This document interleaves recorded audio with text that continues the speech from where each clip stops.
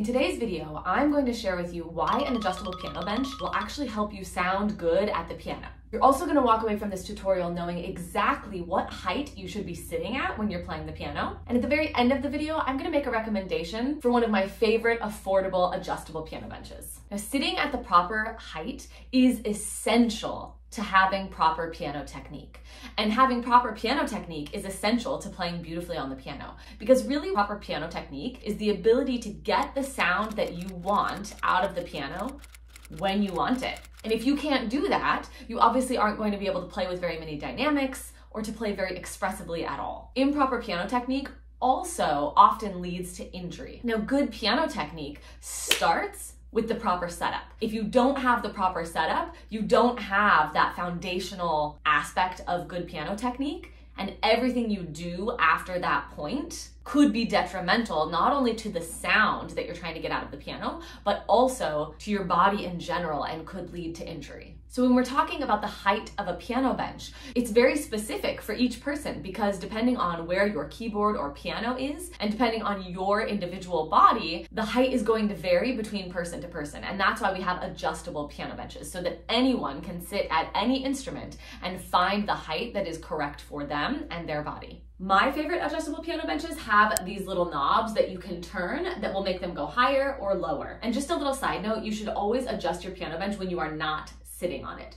If you adjust your piano bench when you're sitting on it, it's going to lead to that knob wearing out and eventually not working. The ideal height for proper piano technique is going to be a height where when you sit down and you let your arms hang loosely from your shoulders and you rest your fingers on the keys, your arm is making a 90-degree angle, or an uppercase L in the English language. This is exactly what we want. If you are sitting too high, you'll get this angle, and if you are sitting too low, you'll get this angle. Now, this is so important for your piano technique, because any change in dynamic that we do at the piano or change in articulation starts with the weight of our arm dropping into the keys.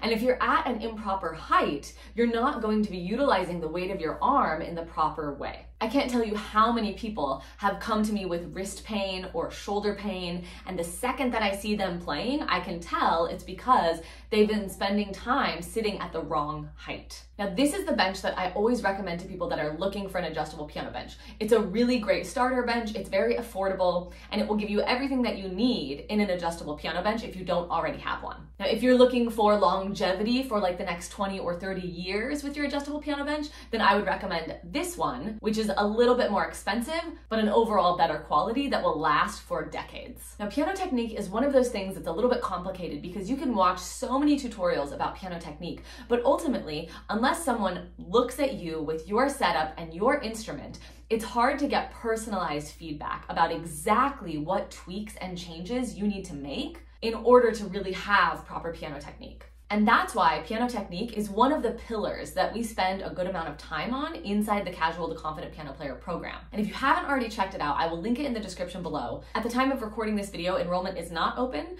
but you can always check the website, and if enrollment is open, you will see that, and if not, you can join the wait list. Inside the Casual to Confident Piano Player program, I meet with you face-to-face on Zoom, and I give you that real-time feedback on exactly what tweaks to make to your piano technique. Oftentimes, it's a really simple solution, but it's just impossible to get that solution unless you have a professional watching you play. And if you're not already inside my free Facebook community, go ahead and join. It's growing rapidly, and we get together for accountability challenges, workshops, and there's a lot of content that's posted every single day that's not up on YouTube. And if you want a really overall guide of proper piano technique, discussing everything from bench height, but also distance, and how the wrist should be and how the shoulders should be, I did a live stream on it a couple of months ago, and I will link to that so you can check that one out right here.